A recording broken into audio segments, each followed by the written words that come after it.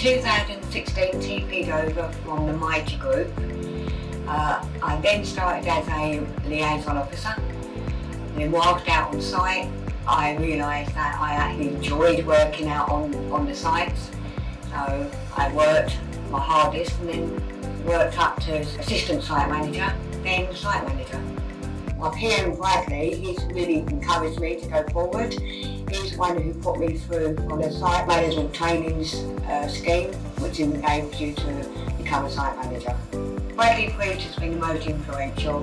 I've worked within his team since I've come over, and he's encouraged me to go further in my career.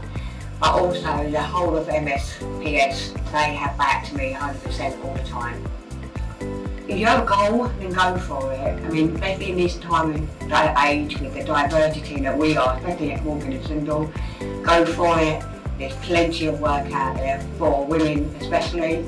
So if you've got a dream, then go for it.